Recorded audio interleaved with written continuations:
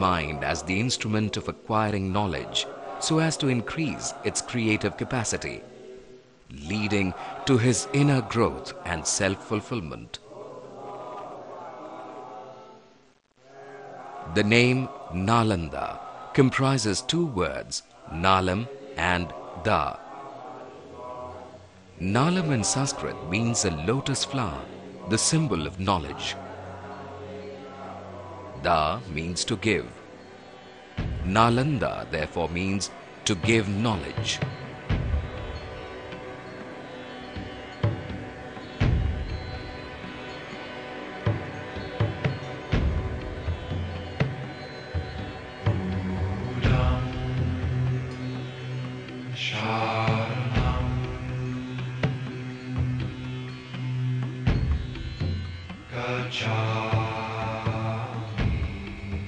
The ancient Nalanda Mahavihara is considered to be the oldest university in the world, where students not only from India but from all over the world came to study.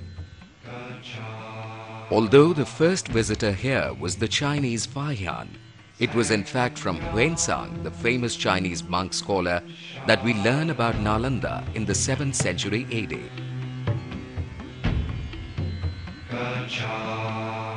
Huensang lived and studied here for 6 years.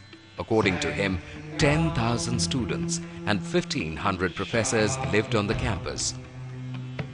For nearly 500 years, Nalanda was the center of the academic world as the greatest institution of Buddhist learning.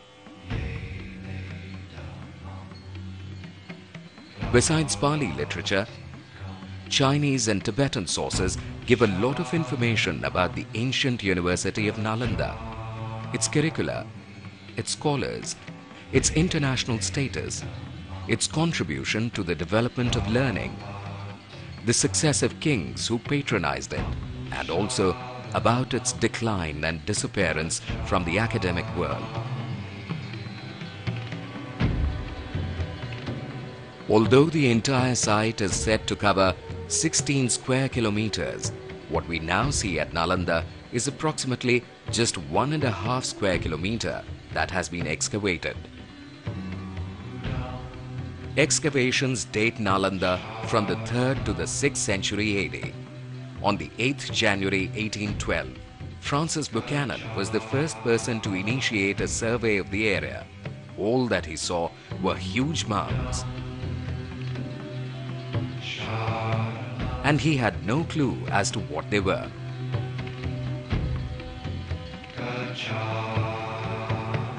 It was Sir Alexander Cunningham who, after referring to Huensang's diaries, for the first time identified the complex of ancient ruins of the Mahavihara. In 1870, he excavated some portions of this site.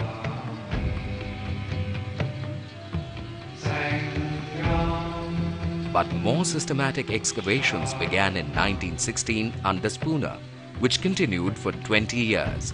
Finally, Sri Hiranand Shastri completed the major portion of the work. Diggings revealed a university divided into two parts. The chaityas or temples faced east. The monasteries, on the other hand, faced west.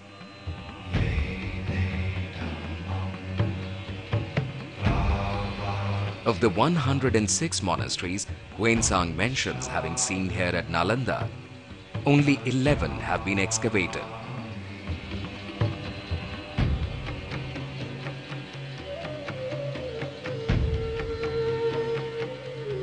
Each monastery had a lecture hall and residential quarters where 35 monks lived. But in the area of 1.5 square kilometers, only 330 rooms have been excavated. The octagonal well, kitchen, and storerooms are all clearly visible.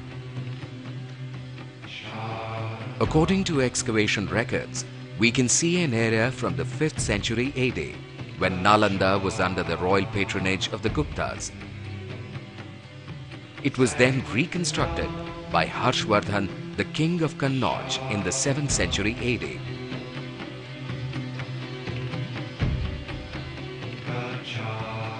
And was lastly taken over by the Pala kings in the 9th century.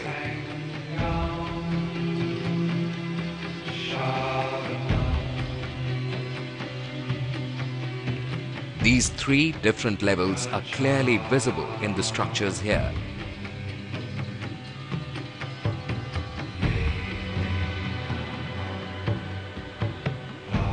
There were three great libraries situated in the library quarter, a sacred place known as Dharmaganj, but these have not yet been excavated.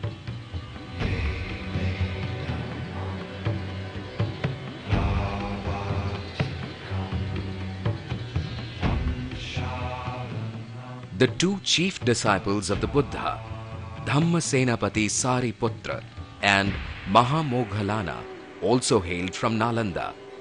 Sariputra died in the same room he was born in.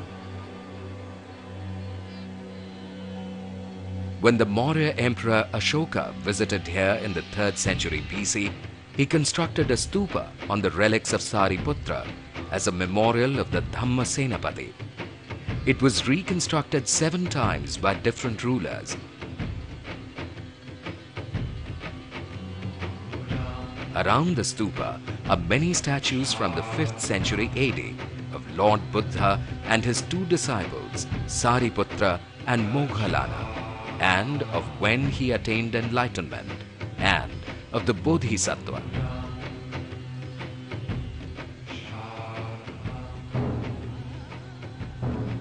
The 6th century BC was an important landmark in the history of mankind.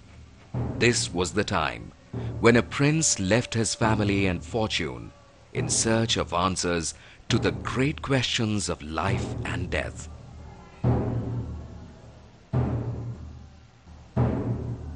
Siddhartha Gautam, known as the Buddha, the Enlightened One, laid down a doctrine that soon spread all over the world. The Buddha urged his disciples to seek the truth within themselves. He taught them that life is based on 4 noble truths. Life is rooted in dukkha or suffering.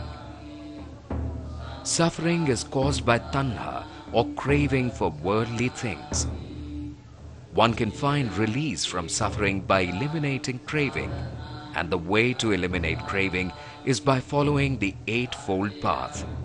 This path consists of right understanding, right intention, right speech, right action, right livelihood, right effort, right awareness, right concentration. By complying with this, one can attain nirvana.